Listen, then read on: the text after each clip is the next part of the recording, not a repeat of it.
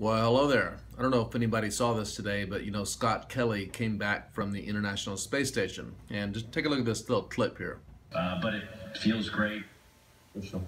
One interesting note, Kelly grew 2 inches during his time on the International Space Station because the spine elongates in space. The growth spurt, though, is expected to be temporary. Join now on the...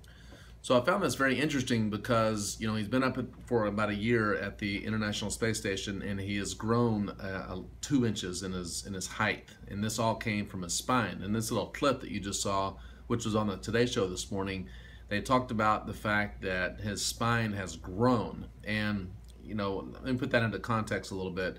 The discs, when they're exposed to a weightless environment or decreased pressure, are actually designed to soak up nutrients and water because they don't have a blood supply. And they actually thicken or elongate when they're not exposed to gravity. So this happens to some degree when you lay down to go to bed at night.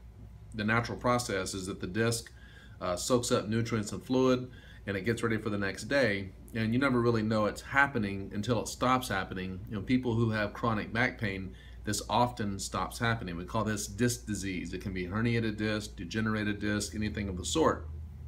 And when the disc stop absorbing nutrients and stop repairing at night, you actually, you know it because you start having this back pain. Well, Scott Kelly has been up in the International Space Station for a whole year, and because we have 24 vertebrae, we have all these discs in there, and they actually swell, and the net effect was he grew a total of 2 inches. Now, he'll lose that height now that he's on Earth because they'll all kind of shrink back down to their normal, thickness, if you will. But it does increase circulation in the disc when you take pressure off of the disc.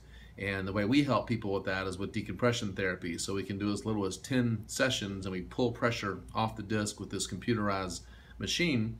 And that pressure basically stimulates the disc to absorb nutrients and thicken and repair itself and strengthen. Not to the same degree that when you go out into outer space, but certainly the best that we have here on Earth for people who have disc disease. So I thought that was very interesting and thought I'd share it with you, that how the spine works. The physiology is such that when you take pressure off the disc, they actually thicken and swell. And if you have disc disease, that process is very well accomplished with spinal decompression using what we have is the DRX 9000. So with that, I will see you next time. Have a good one.